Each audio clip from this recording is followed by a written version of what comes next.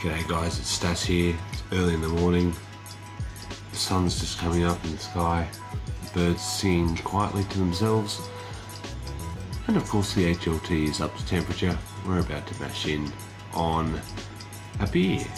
This is the Resilience beer all grain kit from Beerco.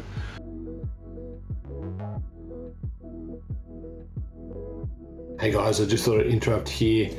It's probably worth me mentioning, just to avoid any confusion regarding this recipe. The recipe that you get with this grain kit, it does give you full instructions in terms of target gravity, IBU, approximate ABV, bitterness ratio, color, and everything. And there is a step-by-step guide. If you want to pause it there. Which tells you how to do it. I chose to put that recipe into Brewfather so I could fine tune it to my specific equipment. This of course is an optional step which is not required, but that's what I did. I'll just quickly put up my Brewfather recipe on screen. It's pretty much the same thing, except some of my gravity units are a little bit different and some of my water volumes are a little bit different from the recipe, but I just thought I'd put it out there so there's no confusion. On with the video. So this is a beer that's been designed to help raise money for those affected by the bushfires. So we're going to give a look to what you get, and maybe in a month or so we'll have a taste test of the beer that comes out of this kit. Just a quick rundown of the recipe. It's 83% malt Europe Pilsner malt, 11% crisp Vienna malt, and 6% wheat malt. Hopped with Cascade in the boil, Ella Steep, and dry hop of both Cascade and Ella. And fermented with Norcal Ale 1. Now you do get a choice of liquid or dry yeast. I've chosen to go liquid because I've been using the dry yeast for a while, which is the USO5. I thought I'd give Norcal Ale a go. So when you order the kit, you get all the grain crushed up. You get your hops, as many hops as you need. So the total here, what have we got? 55 grams Cascade and 100 grams of Ella, so I'll have some Cascade left over. And you also get, of course, your yeast, whether it be dry or wet. So let's, now that we've had a quick look at what comes with the recipe, let's get mashed in, and because early start means early finish. So let's get to it.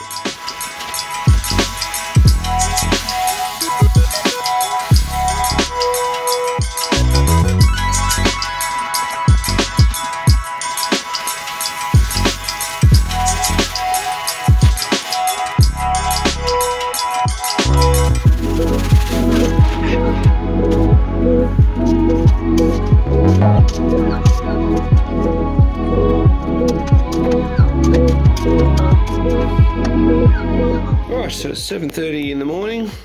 We've got 6 minutes left on the mash. Things are looking nice and clear in there. So you can see, before it steams up, the mash is looking really clear. Took a pH reading, we were 5.6, a little bit high, but that's all right.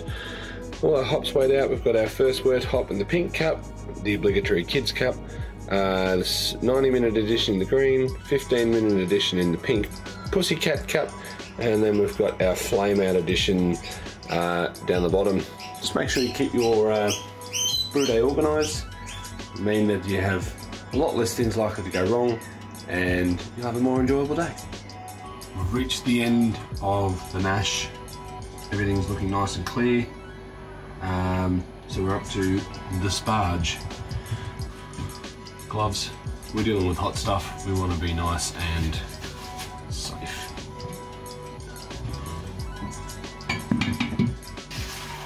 Alright, so before we sparge, we're going to put in our first wort addition, which is 10 grams of Cascade.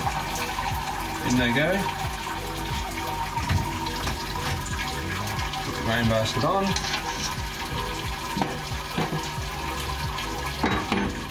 Now, the way that I do it, I set up my pipe in reverse, go onto my HLT. I'll give you a look at this in a minute.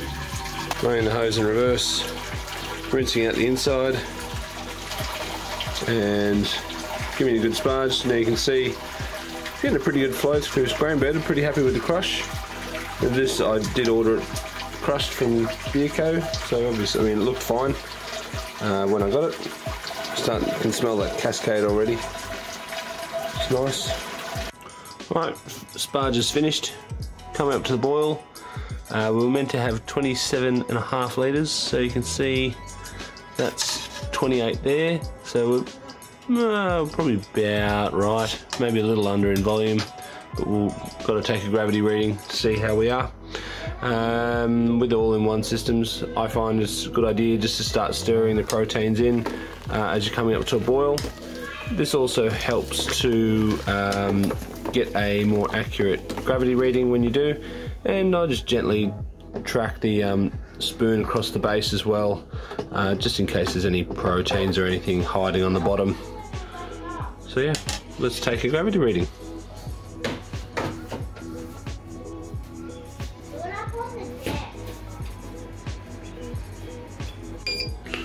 Right, we're at a boil. I'm just going to wait for just a little bit more until that gets a little bit more of a rolling boil, and then we'll add our 90-minute addition hops. Alright, that's looking a bit better. Let's go in with our 90-minute addition, 10 grams of Cascade. Give that a stir. Start our timer.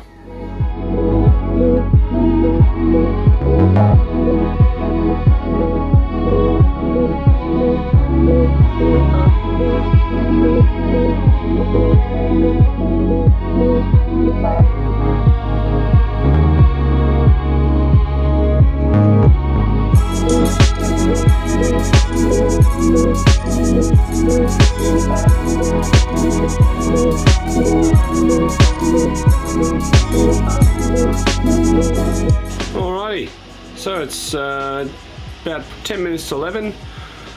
We're in at 28 degrees. Groundwater here is not very cold, so we'll just let the last little bit chill down in the fridge, and then we'll put the yeast in.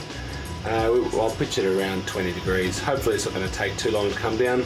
But now we've just got clean up to do. If you look at the yeah, nice little bit of hops and beer left in the fermenter. Let's have a look where we ended up. Okay, so gravity here is 40, I'm calling that 42, 41, 42. We're chasing 44, 144, so a little bit under in gravity. Volume's about right. We're a bit over in our pre-boil gravity, but I've been noticing that's been happening with a lot of my brews.